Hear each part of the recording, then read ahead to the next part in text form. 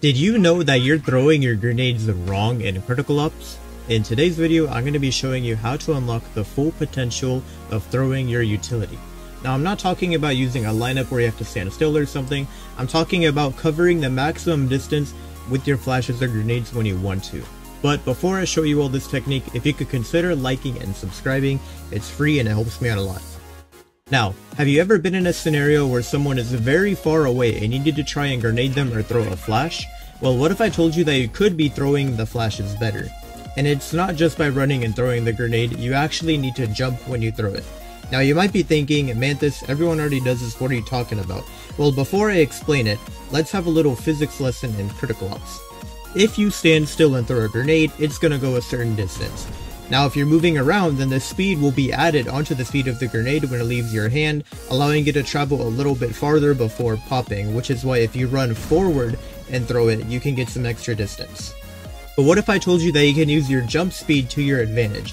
See, normally when people do a jump throw with their smoke and critical ops, they will usually wait until they're at the peak of the jump before they go and throw the grenade. But what if I told you that you actually should throw it basically the second that your feet leave the ground? When you jump in critical ops, your speed will be very high when you first leave the ground, and you'll start to slow down every fraction of a second that you keep on going in the jump motion before you reach the peak of the jump. So if you get this timing down perfectly, you can jump and immediately throw the grenade a fraction of a second after you press the jump button, and this is going to give you some crazy extra speed for your grenade throws. And if you're able to use the speed, it can really catch your opponents off guard because it's going to be harder for them to react to a grenade that's flying at them at super speed. And if you combine this with a running start, then, well, I'll just let this clip show you how good it can be. So I'm going to be throwing 3 flashes. First, I will just stand still, and as you can see, it doesn't travel that far. Then if I aim at the same spot, but this time I run up and then throw it at the same spot as before, once again, the flash isn't going to go very far. It does go a little farther than the first flash, but it still doesn't go that far.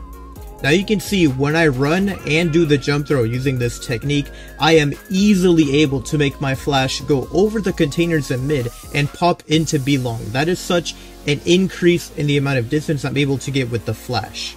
For those of you that want to find very good utility lineups, I want you guys to keep this technique in mind because it allows you to throw it from further back, and you can also throw the flashes a lot further than you normally would be able to. For example, whenever I'm streaming Spec Ops Ranked Live, you've probably seen me use this flash in some of my streams, and before that, I even used this flash when I used to play competitively because it's just really good. From all the way back here in spawn, I'm able to throw a perfect pop flash for my team whenever they push the A site, and it normally wouldn't be possible from back here. But because I have this extra room to play with in spawn, I'm able to watch the flank for my team and then flash for them all the way from spawn when they're ready to push, and I don't even have to leave the protection of breach spawn to do so. Now you might be wondering, Mantis, why are you sharing this with us? I'm probably not going to throw grenades like this in critical ops because that just means I have to learn some new lineups and it's going to take a lot of time. Well, since I personally don't play competitively anymore, I'm slowly going to be releasing full guides for every single map in critical ops when it comes to grenades, and I'll be covering everything from defending to pushing solo to even playing support if you want to try this out in your own scrims and ranked matches.